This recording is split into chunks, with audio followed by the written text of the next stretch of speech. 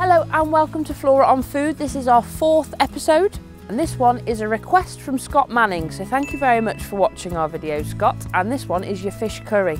This one is a 4 out of 5 on the difficulty rating just because it's quite a lot of prep, a lot of chopping to do I suppose, but you can decide how hot you want this curry. We're going to go medium because cameraman Callum does not like too much hot spice. And just remember, if you don't like too much spice, make sure you de-seed your chilies. And also be careful with your fingertips after you've done your chilies too. So let me talk you through the ingredients. We've got 1 chopped diced onion, 1 or 2 chopped up chilies with the seeds in for us, but being a bit cautious. I'm going to save a bit of that for garnish too. Coriander, I've got the leaves chopped separately to the stems. Some grated ginger. I'll show you how I did this. So you peel it first and then grate it up.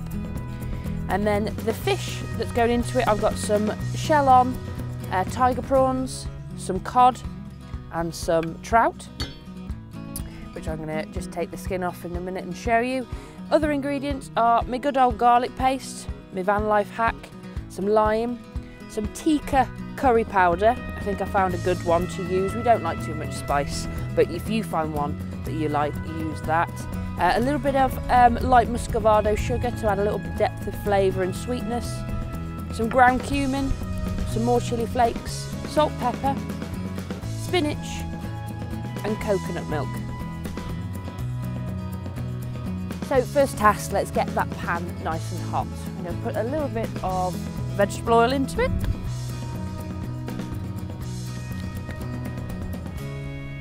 Yeah. Getting that pan nice and hot so we're ready to fry off our onions into it. While the pan's getting hot, I'm just going to remove the skin off our trout fillet. So insert your knife and then hold on to the skin, and then you want to just slice along, trying to keep the knife as flat. It really does help if it's a really sharp knife. So there we go. I'm just going to cut this piece into 2. So it cooks quicker, but I don't want it to flake off too much. So that's that ready, and I'm going to do the same with the cod. Might cut it into 3. So into the pot first, nice and warm pan, we're going to put our onions. So we're going to sweat them off. Not too much colour, because we don't want too much caramelisation, but just enough. That's just going to take a few minutes first up. So this is the stage where we want our onions translucent with not much colour. And now we're going to add the rest of the kind of like semi-dry ingredients. Right then, so in goes our chilli. I'm going to save a little bit for garnish at the end. Ginger. It was about a thumb size piece of grated ginger. Our coriander stalks, in they go. Looks like chive, but it's definitely coriander stalks. They take a bit more cooking and they have a different flavour to the leaves. Big squeeze of our garlic paste. And a little bit extra chilli from the chilli mill. Not going to add too much though.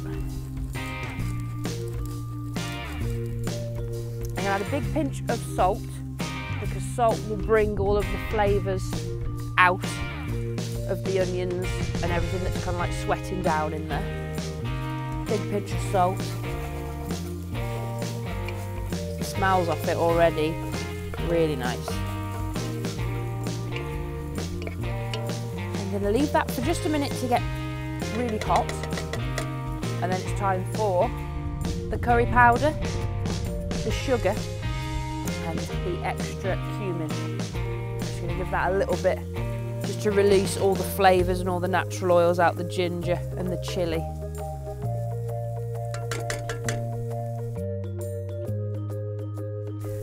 So next up we're going to roast off our curry powder, so that goes in. I'm putting about 3 tablespoons in there. I'm going to go too heavy. About 1 tablespoon of ground cumin, maybe a dessert spoon actually, not too much. Really nice savoury flavour to that. So you want the oil that's left in the pan to mingle with the dry powders, and that will cook out, so that will release a lot more flavour than just adding the stock or the water or the whatever liquid you're adding now. If it's chopped tomatoes, it'll just be more of a powdery taste. And in goes the sugar.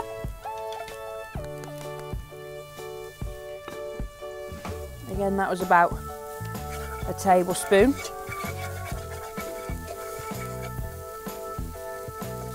And as we're just stirring this, that's going to start caramelising. It's going to be a nice sweet curry with a bit of spice and a bit of fire.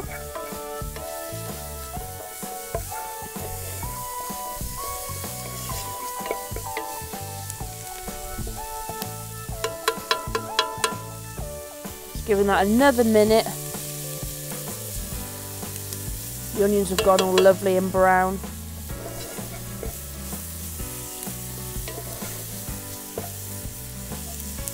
Next up, coconut milk. Bog standard coconut milk. Make sure it doesn't go everywhere when you move that big pot of cocoa butter.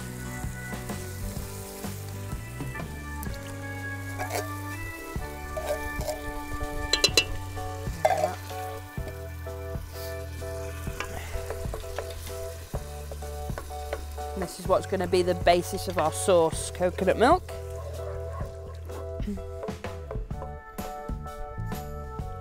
We're just going to get that to a steady simmer. And then once it gets there, we're going to drop our fish into that and let it steam and poach.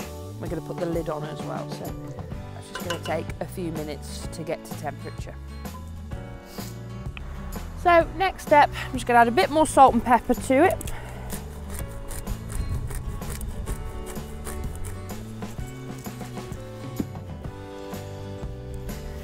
Pinch of salt. Then we're just going to drop the fish in.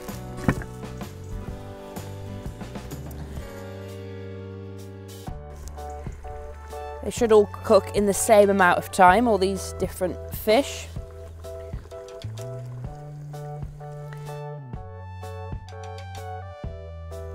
Coriander in. A big squeeze of lime. Bit of a fusion, this one. Bit of Indian and Thai in it, but the flavours are going to complement each other. So I'm now going to put the lid on and let it steam. And I'm also going to put some rice on to serve with it too. So our fish curry has been simmering for about 10 to 15 minutes. You don't want to overcook your fish, but to check it's cooked, lift one of your pieces of fish out, and if it starts to flake off easily, that means it's cooked. So it's just, that was the cod. Let's check the trout. Yeah, lovely. The prawns have gone all pink. We're ready to plate up. I'm serving it with some wild rice, and I think that's going to look really nice too on the plate. So here we go. Just going to drain off the rice.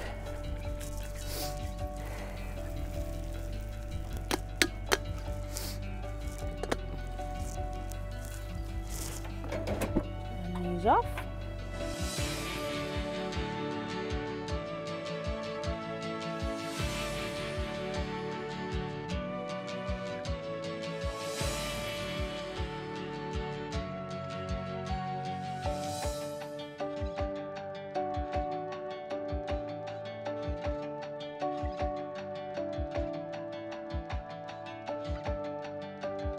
So there you have it, spicy fish curry a la Vanlife. There is a small chance at the end of the video I forgot to add the spinach, but it was ready to go. If you just add that just before you serve it up, it'll wilt nicely. Remember, it wilts down quite a lot, so add plenty. Thanks again for watching. Join us again next time. Follow us on Instagram and Twitter at VW_Flora. And like and subscribe if you like the video. The sun's come out just for the end. Thank you. Goodbye.